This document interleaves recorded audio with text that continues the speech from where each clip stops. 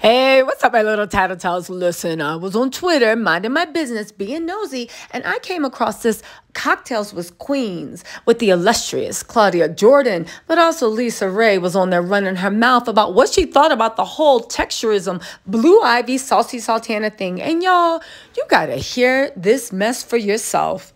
Then meet me after the jump because we gotta discuss. You don't want to know what I think. I do. You know I do. Girl, here we go. Let me go. Let me get my little cheap wine spoon. Rusty Chow. And he said that about baby Bella. Girl fight. He couldn't say that about baby Bella because she doesn't have nappy hair. Doesn't make a difference. It's a child. I'll quote that for 200. Okay. You would have been through I think.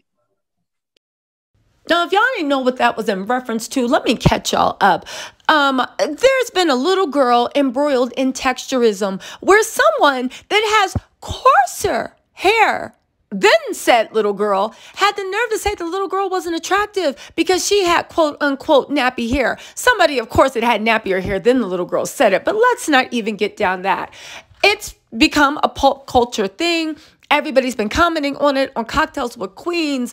Claudia Jordan asked the panel, what do y'all think? Vivica Fox said, what do you think about if it was Bella? Bella, if you don't know, is Lisa Raye's granddaughter, I believe. Lisa Raye, when talking about generational curses, trauma, hair texturalism, self-hate, it's a very nuanced conversation. And Vivica Fox was like, what do you think about a grown man with said nappier hair?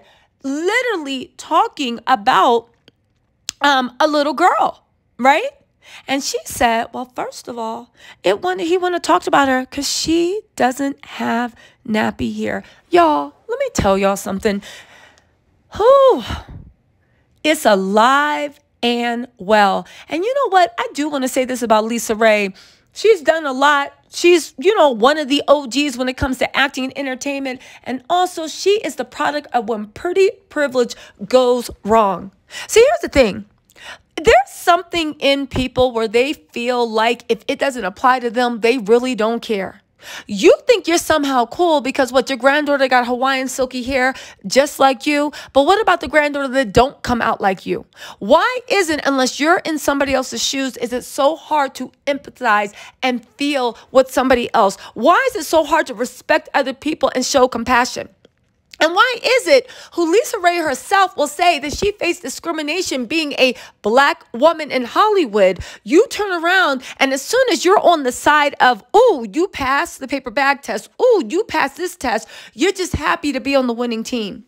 So what is it? Were you mad you were discriminated against? Or were you just mad that you weren't a white girl with blonde hair? Were you mad when you're pretty? And again, also, I don't understand why we play these games. I talked about this in my last video, but you know what? As black women, we do. And again, we're going to leave black men out of it because they got their own stuff and their own thing to be held accountable. But when it comes into what makes a pretty baby, what makes a beautiful woman, what makes someone that you would want to have as a grandbaby, want to have as a daughter-in-law, want to have as somebody having your grandchildren, we need to realize that some of these negative things we're perpetrating into our minds, our little boys and little girls' heads, literally start at home. And Lisa Raye, listen, yeah, I could say some smart stuff. Yeah, I could drag Lisa Raye, but at the end of the day, it's literally nothing but ignorance. And the fact that you see something happen that is affecting people, hurting people, is literally traumatizing the community. And you just chose to make snide remarks because that don't apply to you. But what happens when it does apply to you? Should we go up in arms? Should we literally wrap around you like Voltron and take you to the next level? Honestly, this type of self-hate and self-loathing, and even though Lisa Raye thinks it doesn't apply to her, it is internalized hate. It is internalized loathing. It also is privilege, and it also is the fact that you delight in being better than other people. So when you're saying, oh, first of all, she wouldn't say that because she doesn't have nappy hair. Girl, I know what that tone was. You think you're better than everybody else because you got that silky hair, but what did that silky hair get you? Did it get you a husband that was faithful to you?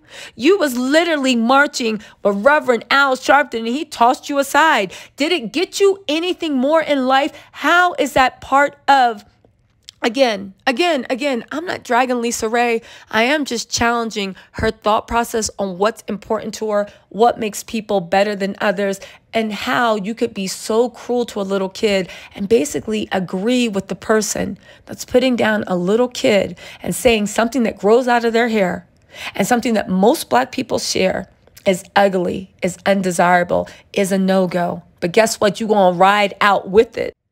Because like you said, it don't apply to you. And if it don't apply to you and yours, then who cares? Listen, you better pray to God that Hawaiian Silky lasts every generation. And honestly, I don't even want to think of the logical consequences to have a grandmother or a mother or an aunt that actually thinks like that. Again, these generational curses need to be broken. And also just lets us know, just because somebody's accomplished something in their life, just because they're beautiful, just because I do. They're successful, doesn't mean they know what they're talking about. It doesn't mean that they should be a thought leader or anything.